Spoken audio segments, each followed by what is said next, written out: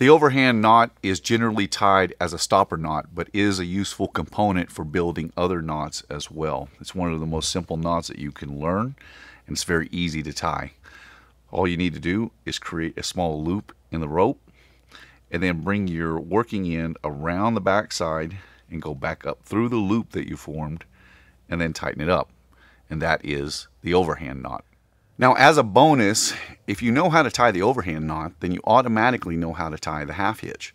So basically, we're going to take an overhand knot and we're going to tie it around an object. And when it's tied around an object, that becomes a half hitch. So this is your half hitch. It can be formed in this way, or you can kind of bring this end down and form it like this and tighten it up. And that is also a half hitch. Now, the half hitch in and of itself is not a very secure knot.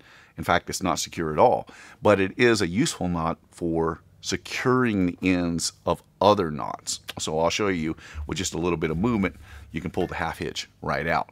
But when we go to tie other knots, by adding in a half hitch at the end of our knots, it will make those other knots a lot more secure. Sheet bend is a bend knot used to tie two different lines together. The benefit to the sheet bend is kind of twofold. First of all, you can use it to tie larger diameter rope to smaller diameter rope, which is not always true of all bend knots. And it is especially easy to untie after it's been loaded, especially when you tie it in its double or its triple form. To tie the sheet bend, the first thing you want to do is, if you're using two different size of rope in your larger line, you want to create a bite. Then with your smaller diameter rope, you'll come up through that bite. You'll start working around this towards the side that has the bitter end on your rope, and you'll wrap around, completely around that rope. Then you'll lift up here and you'll tuck the tail underneath and then pull it tight, and that is the sheet bend. Now, to form it in its double or its triple formation, all you have to do is take either another wrap or another two wraps. So if we go twice, tuck it back in, and then tighten it all up, dress the knot, that is the double sheet bend. And then if we were to go one more wrap, that would be the triple sheet bend. The slip knot forms a simple loop knot in the end of a line or the center of a line, and it's very easy to tie, and it can be used as a component to other knots as well. When you finish with the slip knot, what it does is provide a simple noose knot where it will self-tighten against an object that it's wrapped around. So to tie this one, all you have to do is turn a small loop into your line.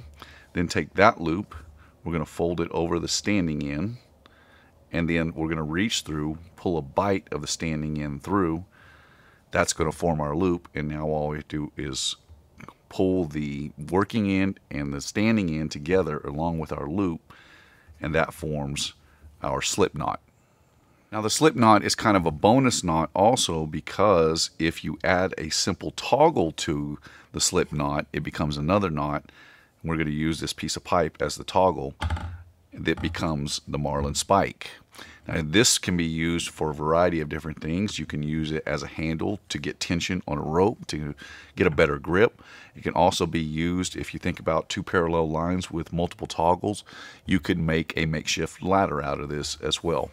So to tie this one, we're going to do it just like we did the slip knot, wherein we're going to turn a loop.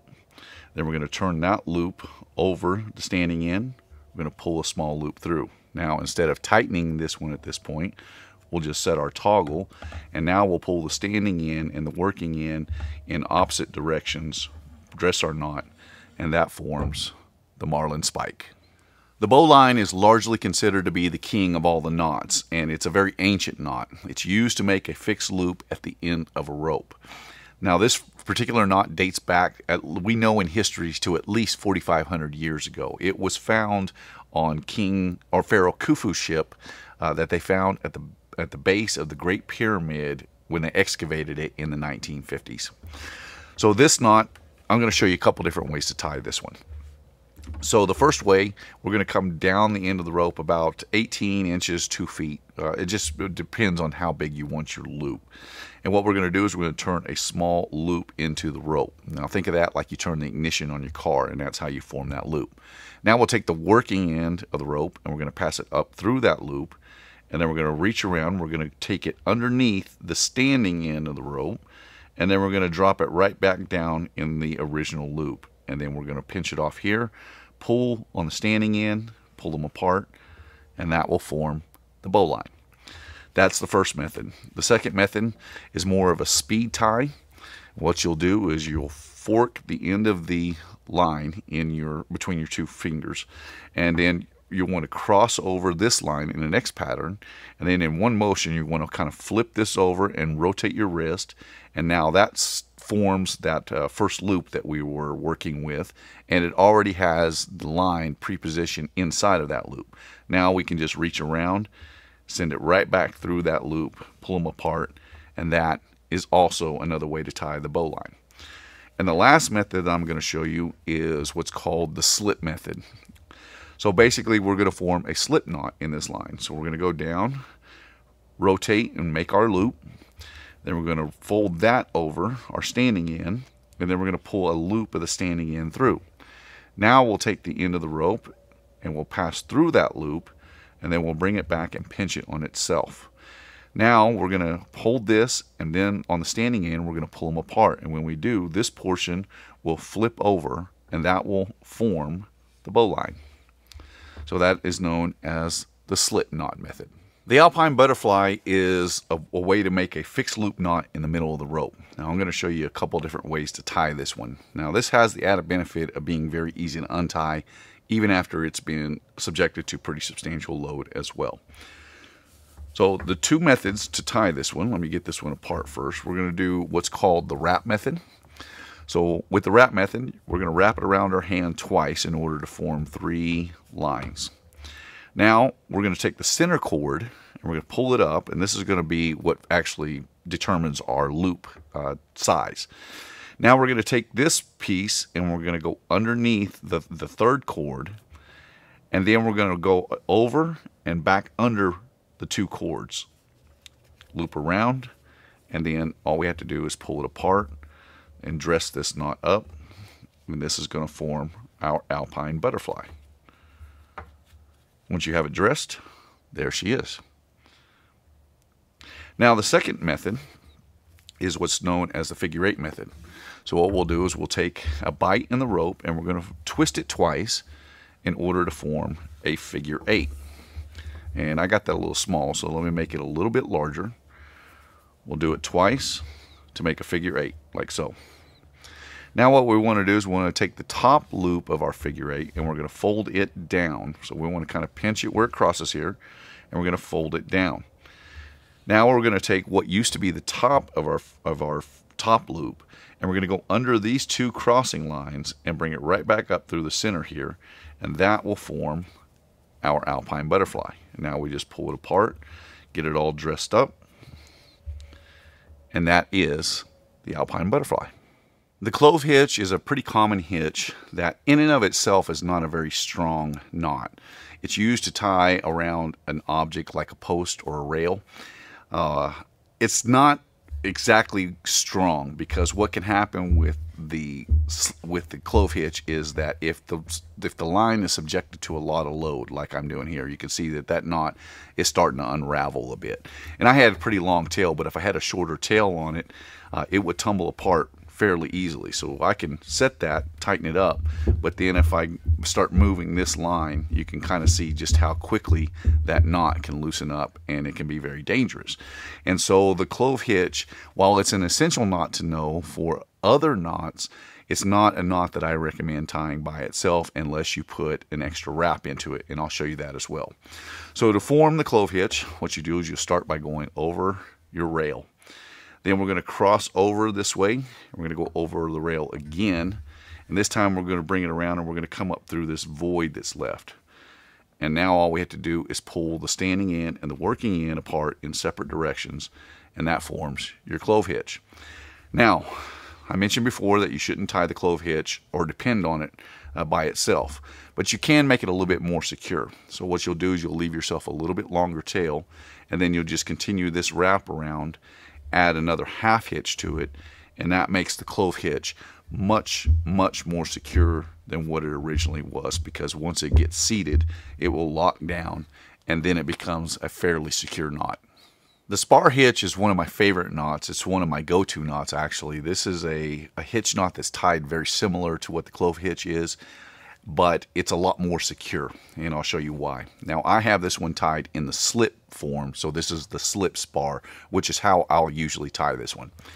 So to tie the slip Spar, what we'll do is we'll start by going over our rail. Then, much like the Clove Hitch, we'll cross over. We'll go over again, but instead of coming up through the void, this time we're just going to pull it tight, and we're going to come up over the top here. And now you'll lift up on what originally, if we'll look at it, this is our first wrap around our rail. We'll lift up here, and we'll tuck the tail end of that rope underneath where the first wrap was. And this is what makes the Spar hitch a lot more secure, because anytime this line has pressure on it, it is pulling down and trapping the end of our rope, or the working end, or the trailing end of our rope, and makes it a lot more secure. Now, the problem with the Spar hitch is that if it's under a lot of load, that it can be kind of difficult to untie. And for that reason, I generally always tie it in its slip form. So to do that, we'll do it in much the same way, except instead of the end of the line going through, we're going to send a bite of the line through and tighten it up, and that forms the slip Spar. So now, even if it's been subjected to a lot of load, I can still, with this tag in, pull and get it untied. The Buntline is another great hitch knot that becomes very, very secure, and it's really easy to tie. This is one of the benefits to the Buntline. Now, also with the Buntline, it is advisable to tie this in its slip form, because much like the Spar hitch, it can be a little difficult to untie if you do not put it in its slip form. So let me get this apart, and then I'll show you how it's tied. So the first thing we want to do is we want to take our rope over our rail. Now what we're going to do is we're going to form a Clove Hitch onto the standing end with the working end of the rope. What we want to do first, we're going to go wrap around the back side, and then we're going to take this wrap and we're going to go in between our loop, and we're going to come out right here.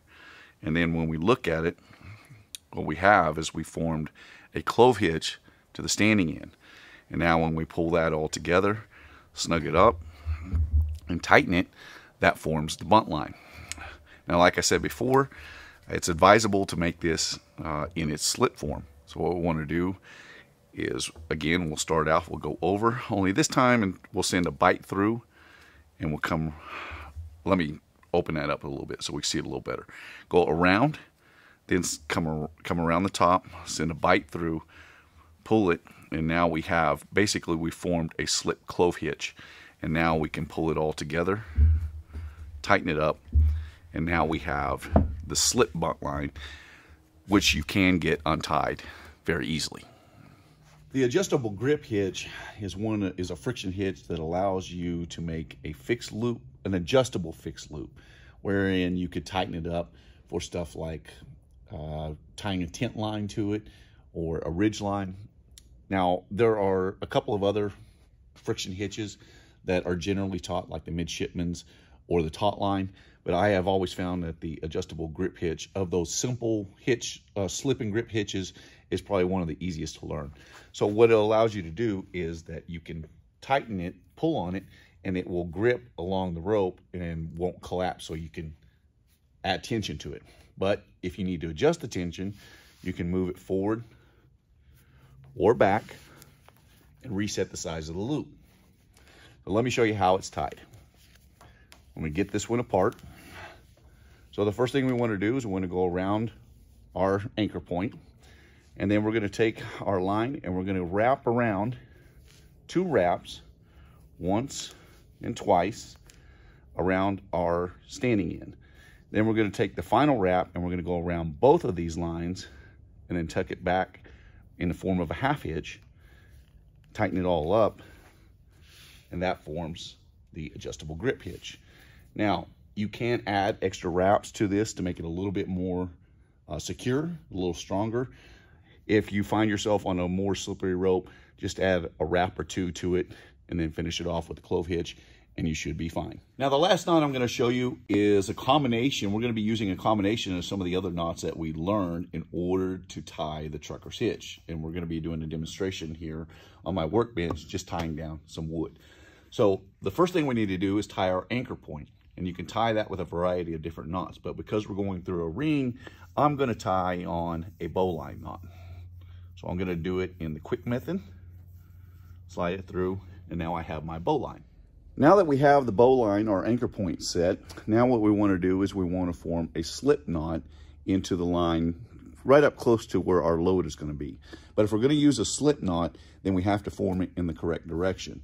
So what we need to do is we need to rotate this, and then instead of flipping it over what would be the standing end, we're going to flip it over the working end and pull our loop through, so that when this tightens, it's going to pull against itself, and then this loop won't close up. Now that we have our center loop set, what we want to do is we want to take our working end and we're going to go through our second anchor point, and we're going to pull it together. Now what we can do is we can take our working end and go through our slip knot, pull the slack out, and now what we've done is we've created a pulley system in order to get more tension on this. So now I can pull on this line to get my tension, and then what we want to do is we want to pinch it off right here, and then we're going to just form a half hitch around here in order to lock this off. But you'll notice I lost a little bit of tension there. So I'm going to show you another knot as well that's called the automatic trucker's hitch, and how you can get this a lot tighter than just the standard trucker's hitch. So we're going to start out much the same way. We have our anchor point, we have our mid loop, and now we're going to set into our second anchor point. We're going to bring that through, and then we're going to tie it through our slip knot, and that's going to form our regular trucker's hitch. But now we want to go around it one more time. So I'm going to go back through the loop, or through our anchor point, I'm sorry, pull that, and then I'm going to go back through this loop one more time. Now what we've done is we've effectively increased the amount of pressure that we could put on this by adding another wrap. And what will happen is when we tighten this, these two will interlock with one another and keep the tension on it, so that we don't have to fight holding the tension and then tying our finishing knot to finish this off. So when we tighten that, you'll see how that flips over, and now if I release it, the tension stays on it.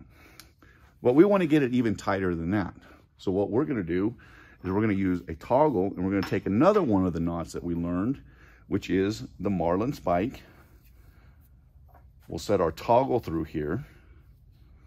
And now what we can do is we can use the Marline spike to create a handle and get a lot more tension on this rope. Now you can see just how much more tight I was able to get that line. And because we're making it in the automatic trucker's hitch, it's holding itself until I have the chance in order to get my finishing knot, or my, I'll tell you what, let me get that knot out of there real quick. So now it's holding the tension by itself until I'm able to put a slip knot in here to lock this off. And we're going to get it tight, and we can throw I said a slip knot, I meant a half hitch.